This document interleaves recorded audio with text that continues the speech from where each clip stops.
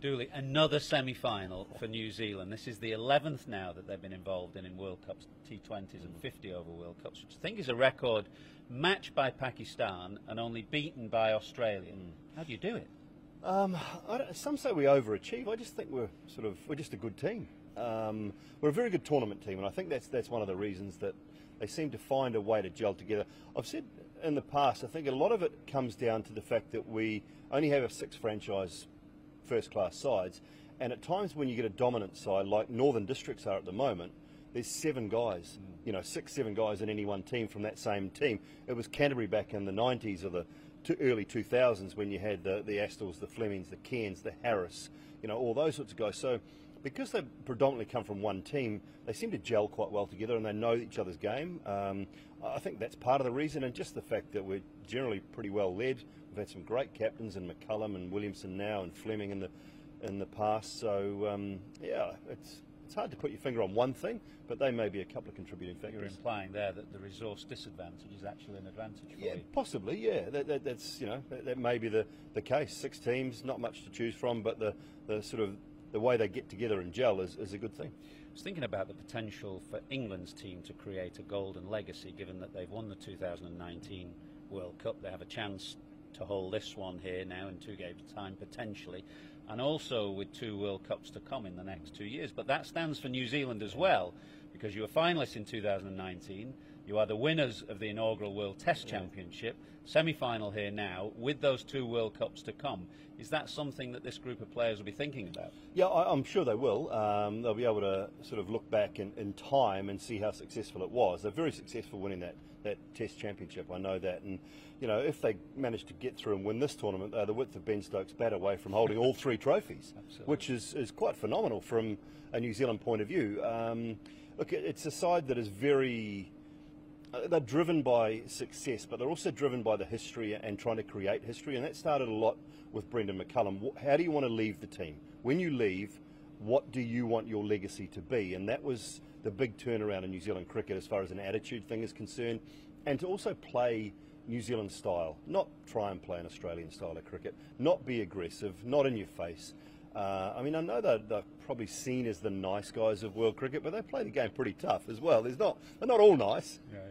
Right. Everybody is obviously reflecting and referring back to that remarkable game 2 years ago. Will the players have just shut the door on that? Will that have any impact upon this semi-final to come? I don't think so. You know yourself, Beth, there's a huge respect between Owen Morgan and Kane Williamson, and I think that was shown straight after the game. That respect for the captains, the respect for the teams in general. There's a few players who were involved in that game, but a lot of those guys from that 50-over World Cup are not here. So this is quite a different looking New Zealand team. There's no talk of revenge. New Zealanders are just not that nasty, are they? We're too nice to talk about revenge. You mentioned Kane Williamson there, who has been suffering with an elbow injury actually throughout this tournament. I was listening to him today, and he said he's had to really he's somebody who likes to hit a lot of balls, but he's had to balance trying to stay fresh and fit for the matches against that practice requirement. How much of an impact has that had on his batting? And B, just give us an indication of how important his leadership skills are to New Zealand, because obviously he's a very different style of person and captain to McCullum, who came before him. Yeah, look, it's usually the guy that's throwing the balls to him that's got the elbow issues, because he's the one that has to do it for hour upon hour upon hour. Kane just loves to hit cricket balls, and it's it's no surprise that he's as good as he is because of that very reason.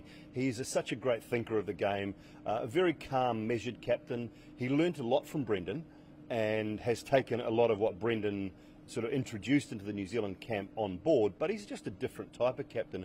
The Kane Williamson we see and you see at a press conference is vastly different from the Williamson behind closed doors. He's cheeky, he's quite funny at times, and he's one of the sort of, not so practical joker, but he's pretty crafty behind closed doors, and in amongst that team he's known as as a very funny sort of a guy. But his captaincy and his batting for this New Zealand side is so vital and so crucial. He's got great resources with the ball, but on the batting front I think that's probably where England have the advantage. So him you know, just anchoring in innings. I don't know that New Zealand have got the power to get a 180, 190, but if they chase a 150, 160, that's his wheelhouse, you know, that's his game. Well, maybe come on to some of the specifics of the game, but just ahead of the tournament, this World T20 here in UAE, what were your expectations for New Zealand? Because many people felt that the conditions here might not necessarily play to New Zealand's strengths. Obviously, some of those grounds in New Zealand, good pitches, very small boundaries, that's quite different to here. Yeah, I was hopeful of a semi-final. I wasn't overly confident. My issue was always around the big boy power, and I think it's something that Australia and England have in spades. Pakistan have got bits and pieces of, and I just wasn't sure around the Phillips-Neesham power in that middle, and that was my big worry. Could we turn a 150 into a 180 in the last 2.5 to 3 overs? Could we hunt down a score when we needed 12, 14, 15 and over in the last 2 or 3 overs? So that was the issue for me around this New Zealand side. You know, the condition thing, I said for a long time New Zealand got their selection policy wrong by picking an extra spinner or two. Milne should have been in the side right from the get-go. Astle shouldn't have been in the side. And I think the sides that have gone really spin heavy have got it wrong. We've seen the surfaces. They're not turning pitches. They are pitches that if you bowl well as a quick bowler or even a medium pacer, you'll have success. So I think those sides that went overly spin dependent kind of got it wrong. New Zealand have been experimenting as well. You expect to come into a tournament like this with a settled plan and a set 11. Actually, at the last minute, you've changed a couple of key positions, haven't you? Mitchell to the top of the order, not done it before, and Devon Conway, who is, with the best will in the world, a part-time wicket-keeper, suddenly given the gloves. Yeah, crazy. I mean, I didn't see that coming at all. I know New Zealand were keen to get the two all-rounders in Mitchell and Neesham. They both can offer plenty with the ball if required. Daryl Mitchell's bowled a lot of overs in the death for his franchise side at home and is a very powerful striker. But maybe they looked at that early in the tournament and thought, okay, there might be a bit of spin up front. And the quick bowlers is something he relishes as well. Having grown up and played a lot of his cricket in Perth, he loves the quick bowling, he plays the short ball well, and he doesn't mind running at spinners. And Martin Guptill, modern Martin Guptill, is just slightly less adventurous maybe at the start. He's not quite as quick as he was 2 or 3 years ago off the markers with the bat. So maybe they wanted a little bit of power. They didn't think Conway-Guptill combination was going to be the right way to go. So I applaud it. It's very un-New Zealand-like not to come in with a plan. And then the Conway keeping situation, again, I think they were just trying to find a way to get that extra bowling option into the mix, get Adam Milne into the side, play the 3 genuine quicks or the 3 genuine seam bowlers, 2 spinners, and then the all-rounders as well. So it's worked out. Conway is a part-time keeper, but I mean, I've been impressed with the work ethic. He's put in that catch the other night off Ish Sodhi. You know, he's done a good job. I can't work out whether this game being played at Abu Dhabi is to New Zealand's advantage or not, in the sense that Abu Dhabi actually has seen some of the higher scoring games. India made the highest score in the competition here. Pakistan have made 189. There's another score of 189. So you think potential for a high-scoring game is to England's advantage. However, Abu Dhabi also has the biggest boundaries, and that may be some protection against England's power-packed batting lineup. I agree with you totally. I think it becomes a more even contest at Abu Dhabi because of the size of the boundaries. New Zealand spinners certainly come into play.